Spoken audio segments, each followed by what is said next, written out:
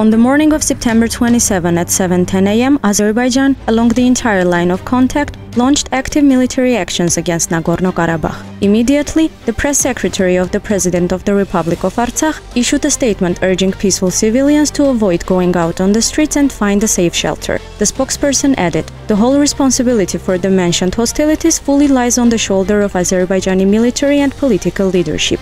Few hours after the beginning of hostilities, the Ministry of Defense of Azerbaijan announced about launching a so-called counterattack, to which the Ministry of Defense of Armenia responded by stating, "Any military with basic knowledge will argue that planning a counterattack takes weeks, not hours." Moreover, minutes after the official announcement of the escalation, the Azeri-Turkish media started publishing materials from the front line, which came to prove that the provocation initiated by Azerbaijan was planned in advance.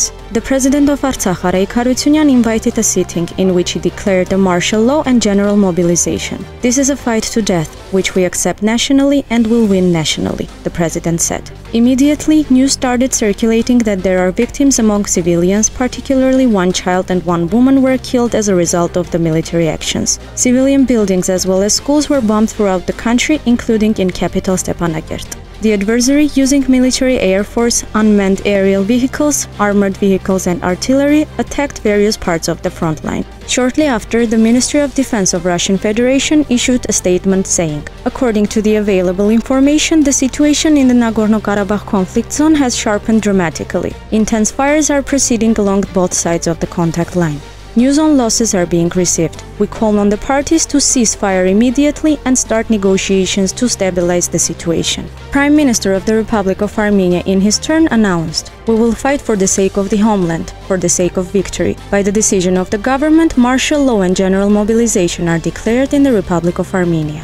Minister of Defense of the Republic of Armenia David Tonoyan also stated, "It is already obvious that by not learning from previous glorious defeats, the Azerbaijani authorities have once again overestimated their capabilities, for which, I am sure, they will be severely punished. This adventurism will have severe consequences for the enemy. Our response will be tougher than ever." Shortly after, the National Assembly of Armenia invited an out-of-turn sitting. The outcome of the meeting was the following: "The Republic of Armenia is the guarantor of the safety of the people of Artsakh, and we have no other choice rather than to defeat the adversary." Alongside military actions, the Azerbaijani side started a cyber attack across the Armenian social media as well. Nearly 10 Armenian news sites were hacked and misinformation was spread to the Armenian public. By the end of the day, Armenia applied to the European Court of Human Rights with a demand for an interim measure against Azerbaijan. The key part of the request was to enforce Azerbaijan to stop the bombing of civilian objects along the entire line of contact between the republics of Armenia and Artsakh, and refrain from targeting citizens, civilian objects and settlements. As of 9:30 p.m., Azerbaijan side lost 200 manpower, 4 helicopters, 27 unmanned aerial vehicles, 33 tanks and infantry fighting vehicles, and 2 armored engineering vehicles.